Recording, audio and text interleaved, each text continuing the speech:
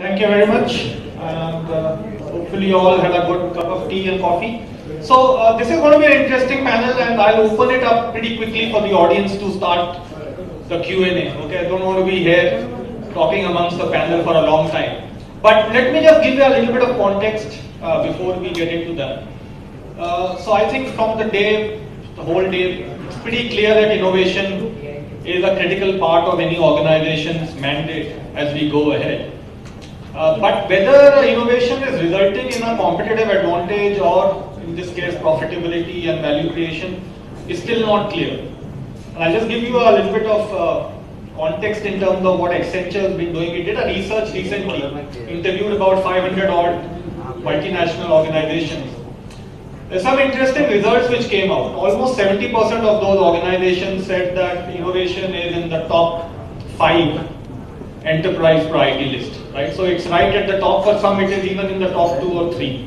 So that's one statistics. The other is that more than 50% of them said that the funding for innovation in their organization is increasing. So that's a pretty big number. That if 50% of the organizations are saying that money going in the innovation is increasing. So those are 2 statistics. But the third one was a shocker, where 18% only said that they have got the ROI from innovation. So on one hand, it's a big priority. On the other hand, funding is going there, but the ROI is still questionable. And a similar study from PwC has also resulted in that while innovation is happening, the economic value creation is not certain. And that is resulting in a lot of organizations to cut down on their innovation initiative, which is obviously not the best desirable outcome as we would look into. So with that as a context, we will try and flesh out some of these reasons in this panel.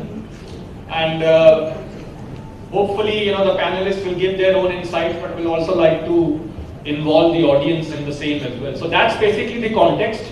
And I'll now open it up to the panel. One by one they'll answer. But I think the first question which I want to ask all of you is that suddenly we see innovation has become very important, right? Whether it is a startup, whether it's a corporate, whether it is the government, all of them are talking about innovation. Why do you think innovation suddenly has caught up so much and everybody is talking about it? So if you can give your views, that would be great. Good evening, everyone. I lead the digital strategy and innovation practice for KPMG. So quite a lot of things that I talk about today would be in terms of what we have seen our clients, when they are taking up their innovation agenda and why is it becoming important for them. So why innovation has suddenly become a buzzword, everywhere you see. I think a lot of established organizations are feeling threatened. We talk about the VUCA word, we are talking about disruption and so on, and it is real. So we see a lot of time corporates are blindsided by the changes that are taking place. They are not nimble enough, they are not able to move fast enough. And as a result, they are increasingly feeling the need to have a focus on innovation simply to understand what is happening out there and to be abreast of all the changes that are happening in the world. So I think that's one. Competition is coming from non-traditional, if I may say, organizations. Secondly, I think in terms of their consumers themselves, these corporates are realizing that the kind of consumers that they were dealing in the past are no longer the same. Millennials is often a very commonly an abused word. But I think that is changing. When I deal with my kids and they are like 15 and 12, I feel that their way of thinking and needs are very different. And every time I have to do a test check, I do it with my kids first to see what is happening out there. So I think for organizations to know how consumers have evolved and are evolving because of tech, mobility, whatever have you, is real, and hence they have to keep on innovating just to be abreast again with whatever other consumer needs. So that's an important one. The third thing I feel is that cost pressures are real. Most organizations, when they set up the budgets for next year, they asked, okay, how much are you going to grow? Top line growth and cost reduce, right? Reduction. So it's like that. It's a divergent thing. Increase top line and reduce your kind of cost.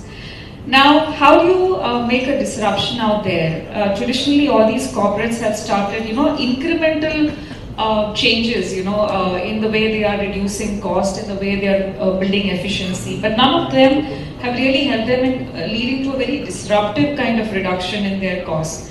So innovation is also seen as some way for them to really look at a quantum change in, the way they are actually looking at their cost structures. So these are few things which are real and which is leading really corporates to think at innovation in a big way. I completely agree. So I completely agree. So I'll just go back to see what happened in the last 17, 18 years in the industry. If you look at it, initially when work started coming to India, especially the IT and the BPO sectors, there's hardly any competition. And people used to outsource because there is a cost arbitrage, right? Just by moving work to India, there's a lot of money that companies would save. Over a period of time, if I'm going today to a customer and trying to sell my company, the question first comes is, how different are you, right? And I don't have anything different in my company to sell. So what I will sell is I'll sell innovation. I will sell value. I'm going to tell any client that I'm going to deliver value to you without even having a proper structure that I have in an organization to deliver that value. So in order to fulfill that commitment once that customer is there, then I don't know how to do it. Therefore, I will have to reach out to my people, my employees, and I'll do it in a much hurried way. Therefore, unable to really give the kind of value that I can if I were to really embark that culture of innovation. That is point number one. Number two is, the only way to survive today is to tell the customer that I'm going to give you the best quality at a very affordable price, and also that you will see that this is not a one-time or a two-time thing. It's a sustainable, long-term story. Because companies which reap the benefits in short term are losing big time in a long term, because they're not able to sustain. So in order for them to sustain, I think the only way is to get to innovation, innovative practices that will see that that growth is sustainable and they're not falling down from the top. That's what my sense on. Yeah, I come from a B2C framework, so we run a health foods brand called True Elements. So pardon if my examples are B2C centric, and I'll add up to what was said earlier. The first is, consumers are no longer things which sort of put as differentiators earlier are no longer differentiators. Consumers are far more discerning. We know much more than what we knew a few years back. So people have to evolve. Producers, marketeers, business professionals have to evolve and actually be far more realistic and honest rather than what they were a few years back. That's one of the areas. That's why there is a need to innovate. The flip side to it is innovate is also a better English word for different. A lot of people today use innovation instead of word different. How are you innovative instead of just being different? And unfortunately, that's a big challenge. When you asked Avnish about why is there a need to innovate, it's just that there are too many people chasing fewer customers, and hence they just want to, as Subha said, they just want to say we are innovative, and by saying we are different, it's no longer sexy. So people use the word innovative for that. That's something that has increased the need of it, in my understanding. Okay, I think excellent points. I would concur with all of them, but there is one more which I would like to talk about for a minute is what we are looking at from a technology perspective as well, right? While the business side of innovation is pretty clear, but it has, I think, in some way or the other got fueled by the massive disruptive technologies which are impacting our life, our society and our work. So it started off with a smack set of technologies, social mobility, analytics, cloud, all those were there. But now we are looking into the next train, which is artificial intelligence and all nuances of artificial intelligence. We're looking at blockchain, we're looking at augmented reality, virtual reality, quantum computing, 3D printing. These are like, each one of them, and when they combine together, they are producing some very, very disruptive trends in the industries and marketplaces and also the businesses. So I guess that there is a little bit of technology element involved as well, because nobody previously such kind of unprecedented change has never been experienced, what we are experiencing. So I guess that would be also something which would probably go with all the points which were raised by the panelists.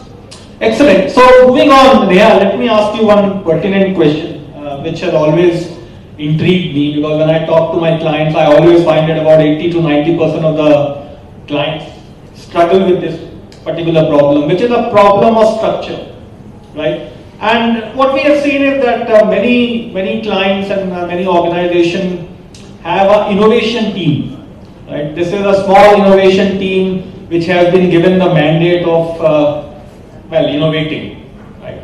And unfortunately, they may not be that interlinked with the business unit, and for whatever reason, the business unit are the people who actually hold the money, the funding, right?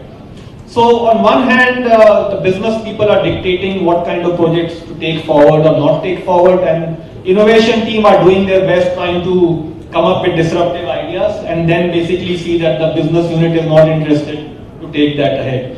So in this kind of a scenario, what do you think is the best organization structure? Should the innovation teams be centralized, or should they be embedded in business units?